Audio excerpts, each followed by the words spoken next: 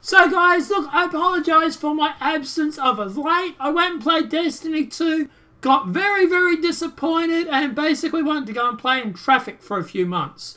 But don't worry, I am back. And I'm going to keep doing regular updates as much as I can. So obviously, look, also I do have a political channel that I was also working on as well.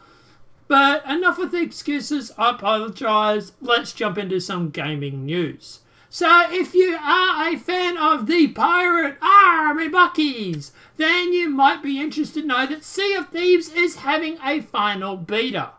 Now, it is live actually right now, and big shout out to one of my workmates who actually told me about this, but it is live until March 11 at 2 AM Pacific Time, 5 AM Eastern Time, 11 AM Greenwich Mean Time, or 9 PM Australian Eastern Standard Time. So as of this video going up, you have about 24-ish hours, 18 hours or so, to give it a decent go and let us know what you think of it. Now guys, obviously, like I say, during the final beta, the exclusive producers Joe Neat explained that the studio wanted to give a greater number of players time to try the game out before and to see if they like it. Also, they probably want to test their network to see if it's going to handle it. But this game does look really good. So when this video goes up, I will be playing Sea of Thieves. As you can see, it is an 18.58 gig download on the Xbox Store.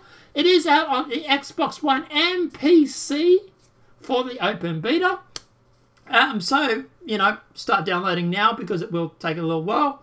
Now, if you're also wondering whereabouts you can download this from, so obviously Xbox One, simply type in Sea of Thieves Final Beta, exactly what you see on the screen. That will allow you to go through and download it from the Xbox One store. It is free, so start downloading.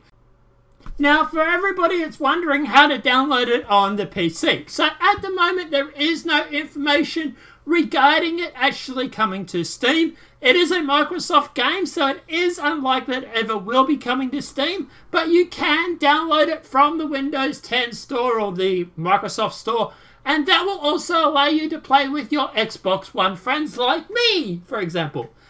So guys, at the end of the day, yeah, if you want to play it on PC, go to the Windows 10 store or the Xbox store.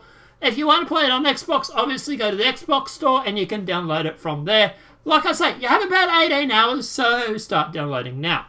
But at the end of the day, yeah, guys, look, as for the game, I am really excited for it. And as this video goes up, you can probably come and find me. I will be trying to play it on both PC and Xbox One, and I will be putting up that footage.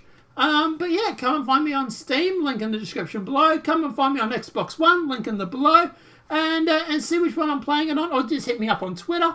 And I'll jump into a game with anybody. I'm easy. I'll play with anybody, quite literally.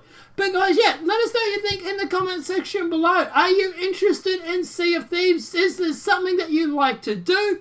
Do you want to get a pirate hat and a little hook and run around the house going, "Army hearties"? Or are you not that insane? And if not, why not? Let us know what your thoughts are in the comment section below. If this video has been helpful, please smack a like. If you're new to the channel, welcome and subscribe. Apart from that, guys, I'll see you in the next video. Have a great day and enjoy.